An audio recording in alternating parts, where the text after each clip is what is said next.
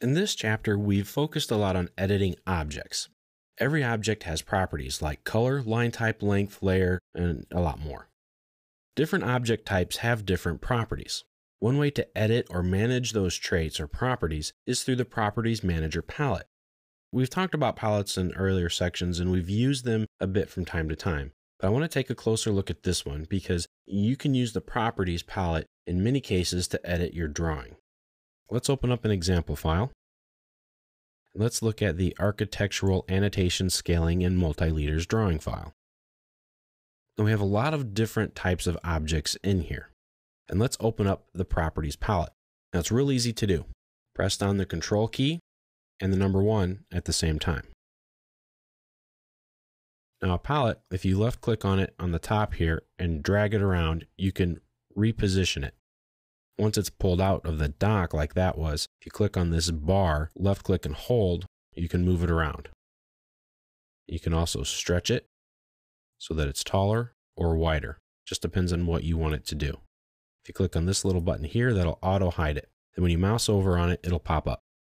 This little button here gives you different properties that will allow you to move it, to dock it left or right and anchor it, set up some transparency, etc.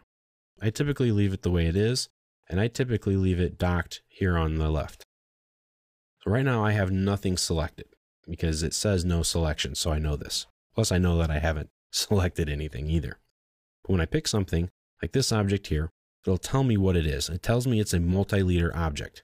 And then it gives me general information. That tells me the color, the layer, the line type, etc.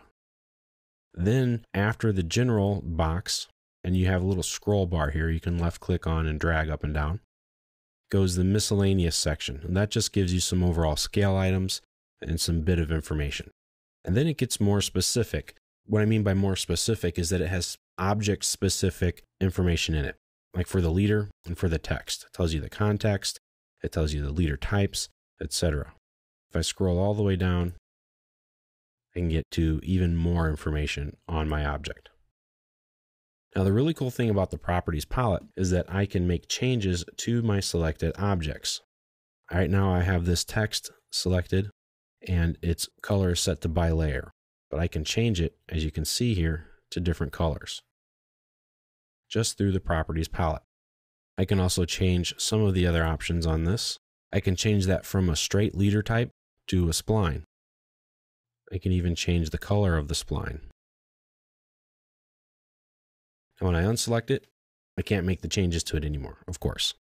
And the other cool thing about the Properties palette is that if I select multiple objects, it will tell you how many objects and what type that you have selected. And I can make these changes to all of them all at the same time. Now, if you have multiple objects selected that are different types of objects, it will give you just a little bit of information on here, and it will only look at the types of information that they all share. And typically that's going to be what's in the general section. So I can change the color of everything all at the same time. I can change their layers, I can change their line type, or their line type scale. Now, if I have everything selected and I want to look at a specific type of object, I can click on this arrow here and it will list how many different types of objects I have of those specific types of objects. So if I want to take a look at my rotated dimension that I have selected, I can. I select it, just that one option, and I make the changes to it. And only that one object type will be changed. I can go to my lines and I can change the colors of my lines right there, just like that. So you can see you can make a lot of different changes to your objects through the Properties palette. I always leave this open all the time on my day-to-day working with AutoCAD because I can do so much with it so easily and so quickly, and it provides a lot of information to me. For example, if I select this line, just that line, it tells me my general information. If I scroll down, it also gives me my length. It tells me what angle it's drawn at, and I can get the coordinates for my starting and end coordinates for my points. If I have a closed object or a hatch pattern or a polyline, polygon, etc., it will also give me the area of that object.